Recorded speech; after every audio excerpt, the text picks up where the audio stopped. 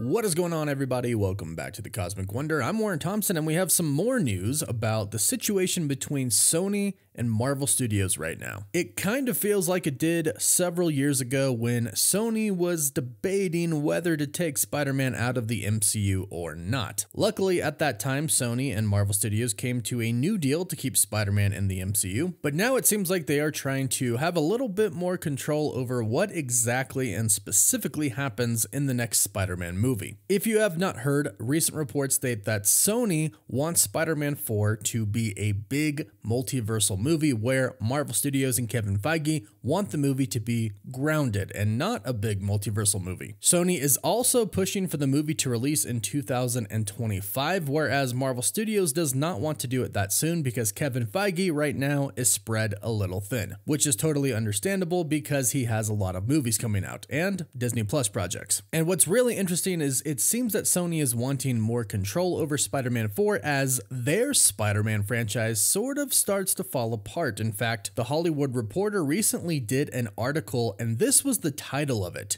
Inside Sony's Madam Web Collapse. Forget about a new franchise. With the subtitle stating this: the flop is wiping out an entire plan for a new movie series as the studio becomes the latest superhero studio in need of a pivot. So Sony is trying to get more control over the MCU Spider-Man while they get less and less in control of their own situation with their own live-action Spider-Verse adjacent universe. But we have even more details today about what is happening between Sony and Marvel. This new report is coming from insider Daniel RPK, who gave us a few new tidbits about what is happening between Sony and Marvel right now, and some of these are actually good. Kind of, and of course I'll explain. But his first point is not good. He states, I can also confirm that Sony wants to rush Spider-Man 4 no matter what, which is terrible because rushing anything when it's not ready to be done is usually bad and usually results in the quality not being up to par with what the studio would want it to be because it was rushed and they didn't have enough time to work on it. And we have specifically heard from the insider Can We Get Some Toast that Kevin Feige right now is spread too thin. He's got a lot of MCU projects that he's working on right now and didn't plan on Spider-Man being released in 2025, but Sony is now dead set on releasing Spider-Man in 2025. So far, this is not looking good. As I mentioned in my video yesterday, they're going to have to push Blade back and possibly the Fantastic Four as well to get Spider-Man 4 in the June of 2025 spot. Because right now, Sony has an untitled Marvel movie in the June of 2025 spot, which is why we believe that is when Sony wants Spider-Man 4 to come out. But Kevin Feige and the MCU have the Fantastic Four coming out July 25th of 2025, and Kevin Feige does not want a movie in the MCU to release only a month after another MCU movie. So reports state that Kevin Feige might move back the Fantastic Four to Christmas time of 2025 and Blade to 2026. Now, it gets kind of worse, unfortunately, before we talk about the good stuff.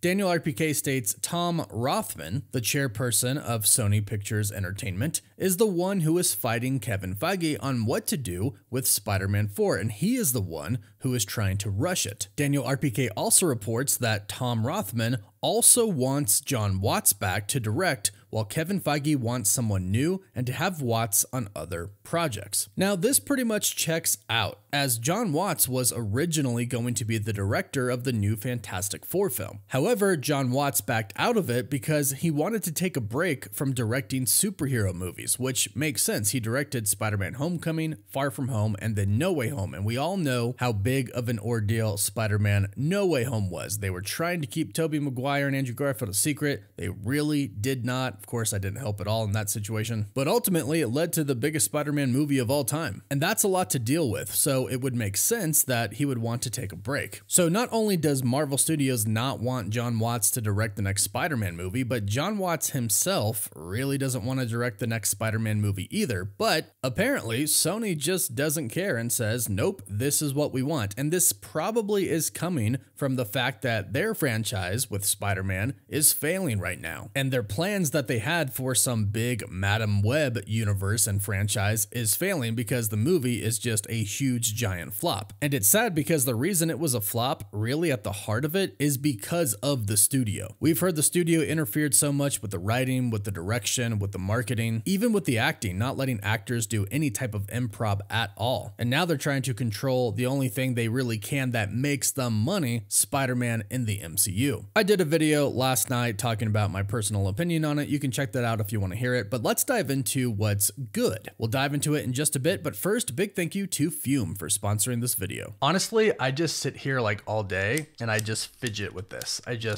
turn it because it clicks. It goes in like, all day when I'm recording, when I'm watching YouTube videos, whatever it is, I just fidget with this all day and I love it for some reason. Fume is a game changer for a lot of people in turning bad habits into good habits. A lot of people struggle with these bad habits, but Fume looks at these in a different way. Not everything in the habit is wrong. So instead of a drastic, uncomfortable change, why not just remove the bad from your habit? And that's exactly what Fume does. They're innovative and they're award-winning and they're a flavored air device. That's all it is. It's flavored air. So it has none of the bad things and the bad habit in it. Instead of vapor, it uses flavored air. Instead of electronics, Fume is completely natural. And instead of harmful chemicals, Fume uses delicious flavors. I had actually heard really great things about Fume from my friends who were struggling with some bad habits. They actually raved about it and how it helped them, which is why I agreed to partner with them. And they sent me some samples and they honestly are super refreshing and taste very flavorful and good. And it comes in beautiful real wood. And it's honestly really fun to just sit there and kind of fidget with if you're someone who likes to fidget like I do. And I know stopping is something we all put off because it's hard, but with Fume, it's easy. And they have served over 150,000 customers and have thousands of success stories.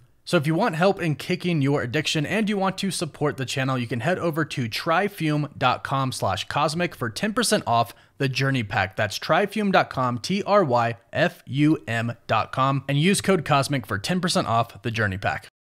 Now, one thing that we have recently heard from the same report from Daniel RPK talking about Sony and Marvel is that Sony Animation is developing other Spider-Man animated movies, at least 2 more. And I'm actually very curious about this. 1, I'm curious about the characters they're going to base these movies off of, but 2, I'm curious to see if they can pull it off without Christopher Miller and Phil Lord. I'm assuming they're not going to get them to direct every Spider-Man animated movie that they do, and I'm curious to see if it really is Christopher Miller and Phil Lord who are working their magic on the Spider-Verse animated movies, and if they're gone, if Sony can do it without them. They'd also have to choose good characters, and Sony does not have a good track record of that. They could just do a regular Peter Parker Spider-Man, although I'm not sure about the rights to specifically Peter Parker Spider-Man. But I would love an animated movie just about him. I'd also really love one about Spider-Gwen. But let me know who you'd like to see. And another thing, which is really cool, is that Amy Pascal wants Kevin Feige involved in a future Miles Morales movie. Now, what's interesting is that Amy Pascal has confirmed that they are indeed going to make a live-action Miles Morales movie. She did say recently that they do have to finish Beyond the Spider-Verse and Spider-Man 4 before they can jump into the live-action Miles Morales film, which, no big deal. We can definitely wait for that, but it's interesting that she is seeking the help of Kevin Feige and wants him involved because that is basically the opposite of what is going on with Tom Rothman, Sony's chairperson. He is basically saying, Marvel, this is what I want to be done, whereas Amy Pascal is saying, Marvel, aka Kevin Feige, help me make a good Miles Morales solo movie. It's the complete opposite thinking, but Amy Pascal has the right mindset, and in fact, it's because of Amy Pascal's rational thinking that we even have Spider-Man in the MCU at all. She met with Kevin Feige asking for help on The Amazing Spider-Man 3 with Andrew Garfield, and Kevin Feige said, it's not gonna work. You need to let me use Spider-Man in the MCU and then it'll work. Amy Pascal was originally kind of furious, but then she came around to thinking that, you know what? That is a good idea. And of course, it was. So it's good to know that she still has pretty clear thinking when it comes to Spider-Man, asking for the help of Kevin Feige, wanting him to be involved in the Miles Morales movie. Let's hope that she can talk to Tom Rothman and Tom Rothman can back off a little bit at least, and let Kevin Feige do his thing. Now, it sounds like the date of 2025, possibly June or Christmas time, is really when Sony wants this thing out. Daniel RPK said that he confirms Sony wants to rush Spider-Man 4 no matter what. Let's hope that Kevin Feige can talk some sense into them. But let me know what you think about all of this in the comments down below. Would you like John Watts to come back to direct another Spider-Man movie? And would you watch a Miles Morales movie based in the Sony universe if Kevin Feige helped on the project? Let me know your thoughts about all of this in the comments down below. Don't forget to like this video and subscribe so you can stay up to date on the MCU and of course the Spider-Verse over at Sony now. If you subscribe and leave a comment, you're automatically entered in our giveaway for a chance to win a PS5, an Xbox Series X, some Marvel Legends items, or some DC items. The winner picks one item and we pick one winner at the end of each month. You can find us on Instagram and Twitter, and as always, thank you all so much for watching. Woof woof.